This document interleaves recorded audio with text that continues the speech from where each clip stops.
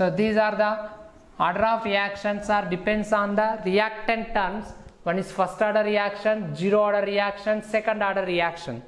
So in that we discuss first one is first order reaction, or before that first order reaction we discuss zero order of reaction. Zero order of reaction means whose concentration term, so means the reactant is not depends on concentration.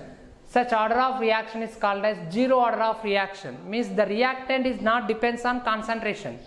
So that is called as zero order of reaction. For this one, it's mathematical equation calculation we are discussing. So derivation of zero order of reaction. So for example, A is converted to product. A is converted to product.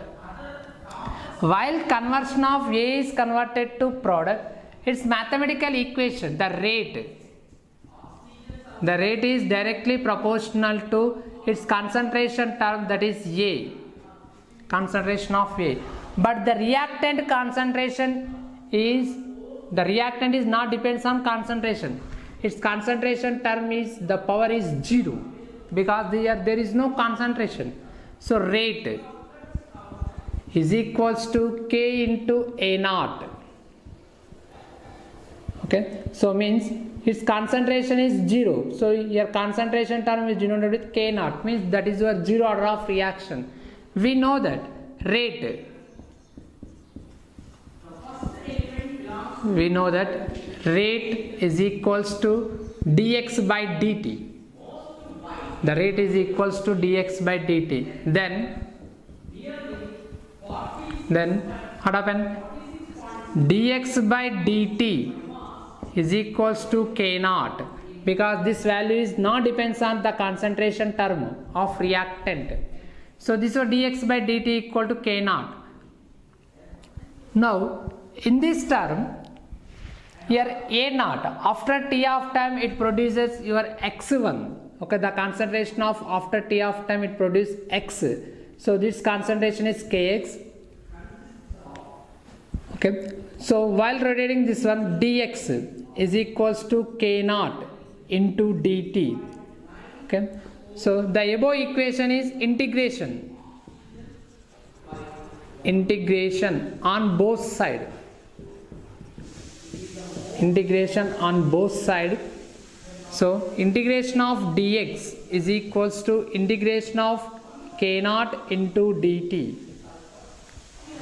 Okay, integration of dx is equals to nothing but x is equals to K naught into t plus c. That is your integration.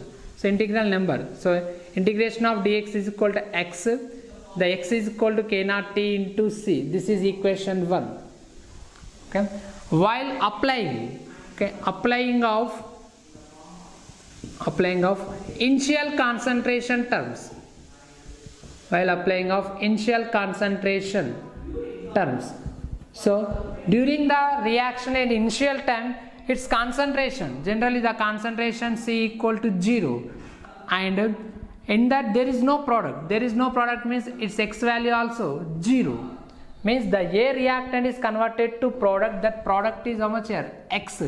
It's at initial time its concentration is 0, and concentration and reactant there is no product. Both are 0. So these values are applying in equation 1. What happened? X equal to, so this is your condition 2. So while applying of this, x equal to 0. 0 means 0 is equals to K0 into 0. So means here time, we will consider what first time, t equal to 0, that is 0 plus c.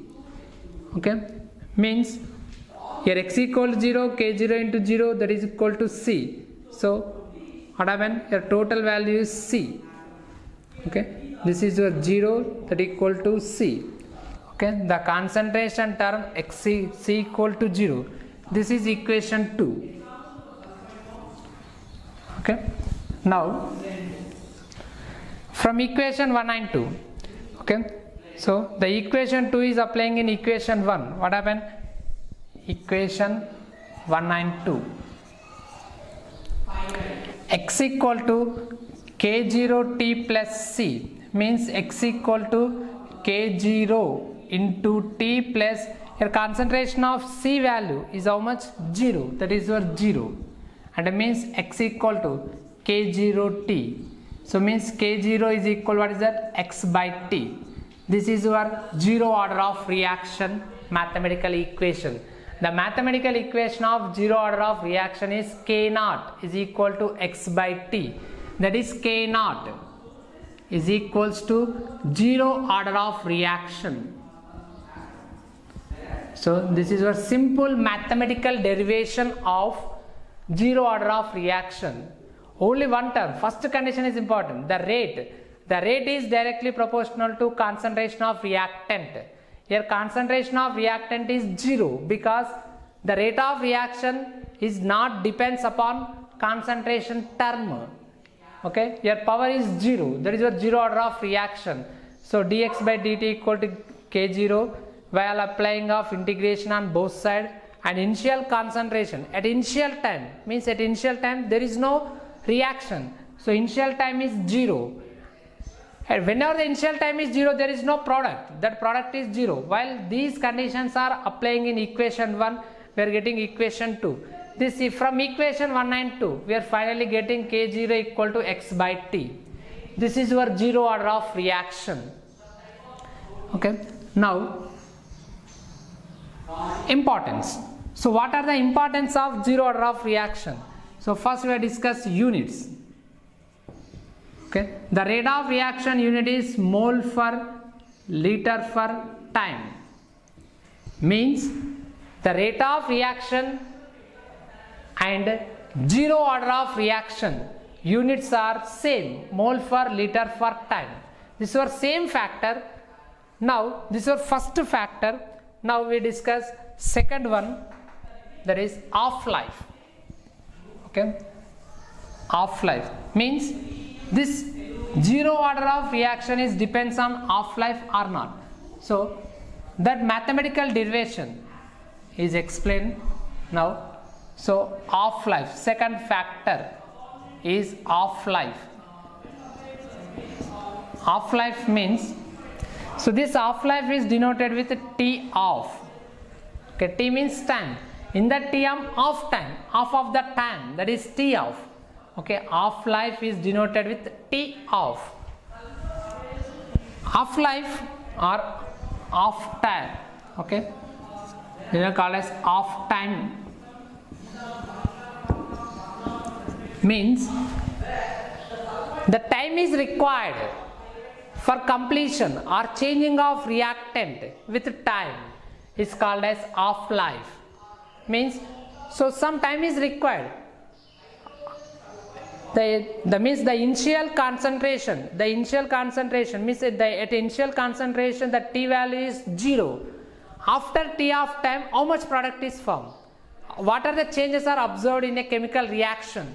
That is called as half-life. Means the time required for completion of changing of reactant is called as half-life. This half-life for zero order of reaction can be calculated, or the mathematical derivation for zero order of reaction is, we know that the mathematical equation for zero order of reaction is k0 is equals to x by t. This is our mathematical equation of zero order of reaction.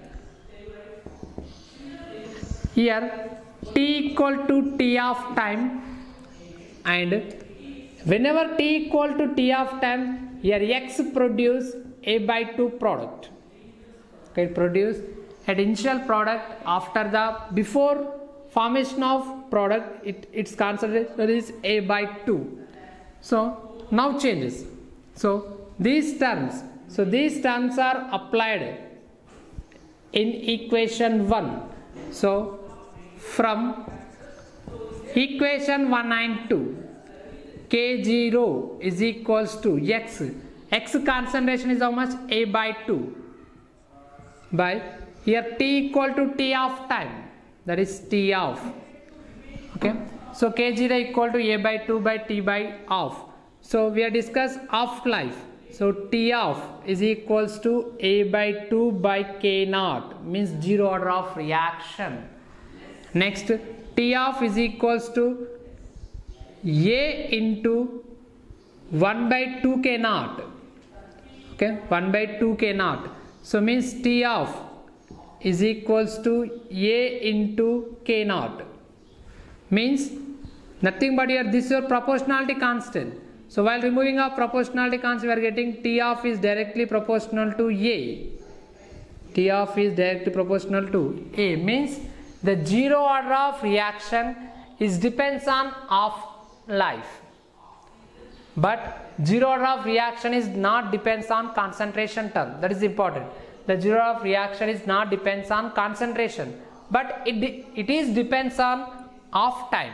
Okay, that is T of is directly proportional to A, means after the completion of T of time, its rate of reaction is increases.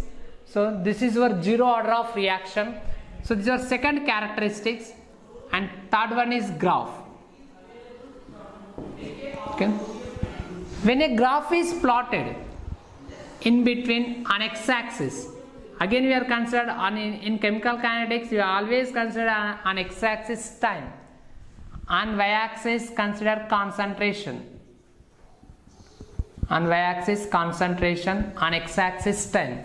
It gives the line is passed through a origin of, the line is passed through origin. It gives the slope of line is K0T, means zero order of reaction, means K naught into T. So it gives a slope line. Okay, there is a relation between concentration of time, concentration and with the time for zero order of reaction. So this is your zero order of reaction for mathematical equation and its characteristics.